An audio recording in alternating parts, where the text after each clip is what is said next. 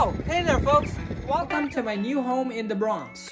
Today I'm announcing a new initiative, Math for Bronx. That's right, we're gonna restart Math for Bronx, which has been on hiatus for quite a few months. The goal of Math for Bronx is to inspire every single child and adult in the Bronx to fall in love with math and science. That's why we're gonna fill the streets of the Bronx with every single famous math equation known to man. So if you want to join Math for Bronx, come hit the streets with some chalk and passion. I'll see you on the streets in Math for Bronx.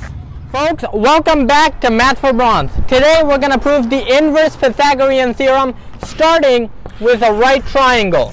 Here's my triangle. We've got three sides and an audience. Okay, they're gone. So this triangle has three sides A, B, and C, and it has a height. We're going to call it H. And this altitude to side C is H, and this is a right triangle. So this is a right angle, this is a right angle. Our goal is to prove this, that 1 over a squared plus 1 over b squared is equal to 1 over h squared. How are we going to do that? Well, the area of this triangle can be expressed in two different ways. First, base times height. So let's write that.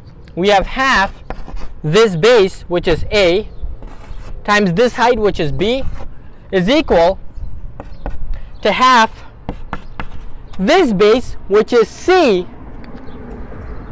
times this base, or this height, which is h. Now, if I go ahead and cancel out the halves, what am I left with? I'm left with AB is equal to CH. So if I solve for C, what do I get? I get that C is equal to AB over H. So AB over H. Now, that's not the only thing I know. I also happen to know that the Pythagorean theorem tells me that a squared plus b squared equals c squared. But instead of c, I can replace that with ab over h. So let's do that. I'm going to replace this with ab over h. Oh, h. And we're going to square that, and that's going to equal a squared plus b squared, right? Now, if I simplify this, what do I get? I have a squared plus b squared is equal to a squared b squared over h squared. And that simplifies to this final formula, that 1 over a squared plus 1 over b squared is equal to 1 over h squared. Thanks for watching this episode of Math for Bronx. We're back on the streets, and we hope you are too. Ambition plus MKO plus scaffolding equals learning.